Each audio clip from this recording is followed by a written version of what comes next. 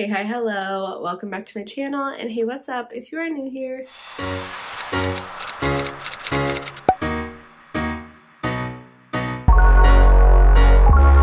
Hey, I'm Katie. I am back to share a little pregnancy update video with you. I'm calling it my second trimester recap. However, I am in my third trimester already. I am 31 weeks pregnant. So for the majority of this video, I'm going to be covering how things went in my second trimester, and then I'm also going to just fill you in on how trimester 3 has started out for me. My plan is to just sit down and chat about how I've been feeling overall, including some of my symptoms, cravings, things like that. So if you haven't already, you should definitely consider watching my first video. I did do a first trimester recap. I can share that up here for you to go click on. You can watch that if you're interested. If not, that's okay too. Honestly, looking back, I feel like second trimester just flew by. So many people I've talked to that I've watched here on YouTube, or I follow them on other social media platforms like Instagram, they have shared how their second trimester has just been better, of course, compared to their first. A lot of them had pretty smooth second trimesters. So for me, I can happily say that I can relate to that. I feel like my second trimester is when I got more of my energy back. I was starting to feel like, okay, I got the hang of this, and I was just starting to feel pretty good, like embracing it all and feeling as much like myself as I could, even though I'm going through a big change, obviously. So I would say overall in my second trimester, I did get a lot of that energy back. I feel like I was sleeping pretty well through the night. I didn't have any major symptoms. The ones I wrote down though that I remember the most, I was starting to experience some leg cramping. And that was weird and annoying because I'd wake up at night and I would just have this cramp through my leg and I'd have to stretch it out. And it was just one of those really painful, just major Charlie horse. But I feel like I've been able to combat that with just staying hydrated, doing more stretches and things like that. And now I haven't experienced them so often, but I still do every now and then. Another big one for me was some cravings. I could not get enough of having a savory, salty snack along with something really sweet and sour. So a few weeks ago, it was, what was it? It was barbecue chips. And not just any barbecue chips, barbecue flavored chips. It's the Dutch Crunch Mesquite barbecue chips. If you know, you know. I'll share a picture, but they've always been a favorite of mine, but I was craving them to the extreme and I was giving into that craving. So I think just the other day I picked up another bag of those just to have them on hand. Those have been a craving, along with sour gummy worms. Sour gummy worms. I don't typically go for a sour candy. I'm more like a cookie. Give me some ice cream is my go-to, which is still something I'm really into, but something about sour gummy worms and those chips. I'd go weeks where I'd have to have a little bit almost every day. Those cravings have kind of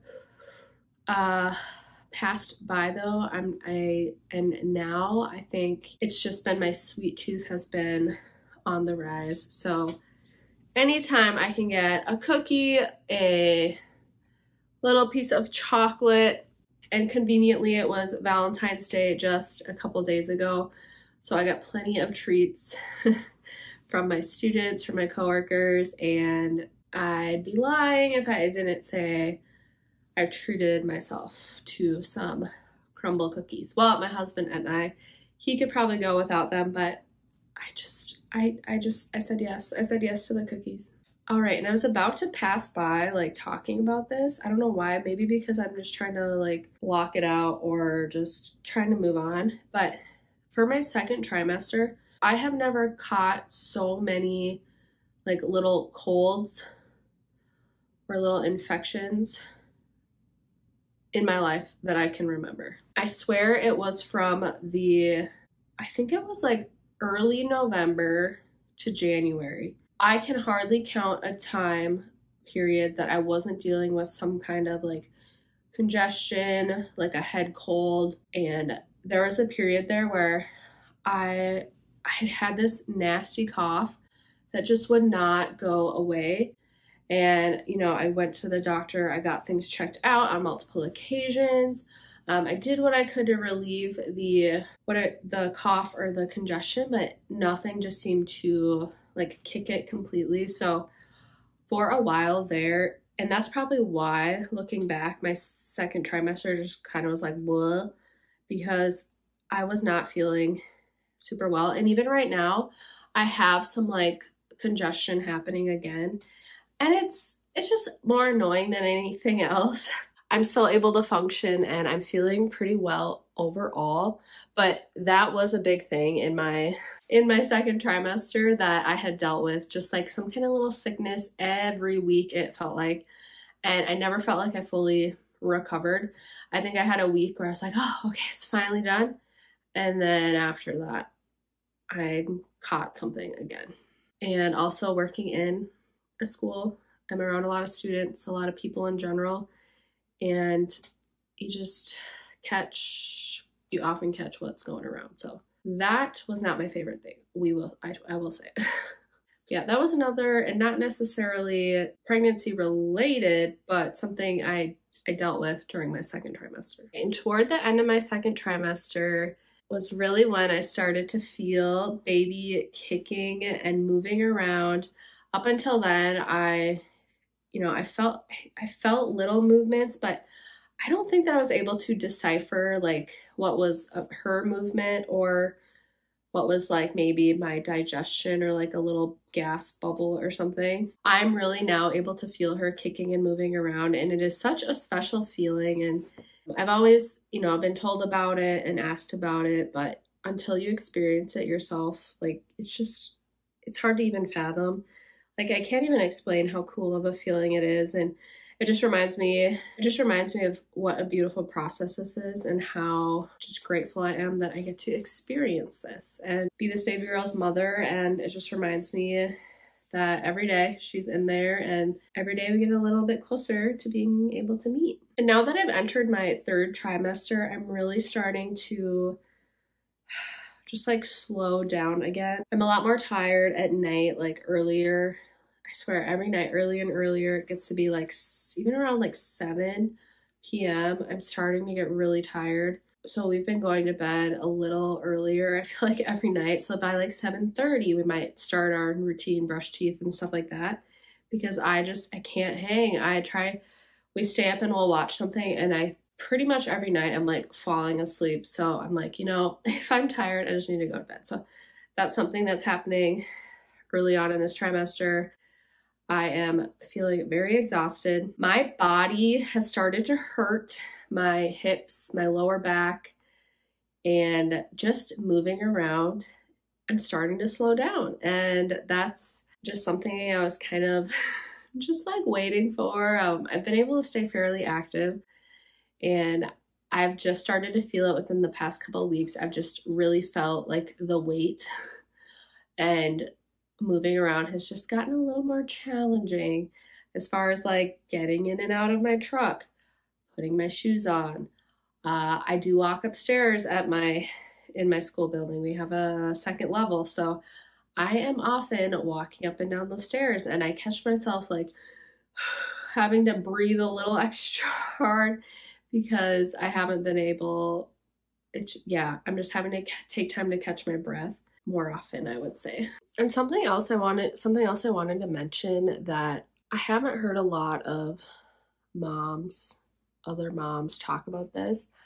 I know and the other moms I've heard from, it's a very small pool of ladies. It's not a ton of people. So I know there are women out there talking about this, but something in pregnancy that I don't hear a lot about is the way your body changes and how you see yourself and how you see your body change. I've seen a lot of positive light shed on it and how it is a beautiful process, and, embrace your growing and changing body. And it is a beautiful thing. Again, I'm so grateful that I get to experience this, but it is quite the change. Like, I don't want to say I struggled, but there was a time there when I would just like look at myself and I'm like, whoa. And to see the progression from like when I first found out I was pregnant up until now, there is such a change that happens. And I've had to like allow myself to admit and talk to myself about like, yeah, my body looks a lot different in many ways than it had before. You get used to seeing yourself and functioning in a certain way for so long. And then you start, if you are able to grow a baby inside of you, it changes so many things about not just the way you look, of course, but how you feel about yourself. And I'd be lying if I said there weren't moments where I would look in the mirror and I'd be like, oh my gosh, like what? Like, it's just hard to like believe. And I'm on the other side of it now where I am embracing myself and my body and the changes. And, more often than not, I remind myself that this is such a beautiful, amazing process. And I am so grateful. I've had grace with myself and I've allowed myself to be like, my body does look a lot different. It's okay to feel that way. And the time was not embracing it was pretty short-lived, but it is something that I dealt with. It is a big change. And I know my body's going to continue to change. And after this, just being accepting of the fact that my body will never be the same again. And I'm happy that I can say it now that I've processed things, that I'm excited for that. It's not something that I'm like dreading or afraid of, I'll say. Some other things that have happened since my last video, I had my anatomy scan and some other blood work done. I've had my glucose test, so I can happily say that things are looking really great. Things are normal. I passed my glucose test, so that's exciting, and I'm not dealing with like being anemic or anything. And my most recent appointment was actually yesterday, and baby is tracking.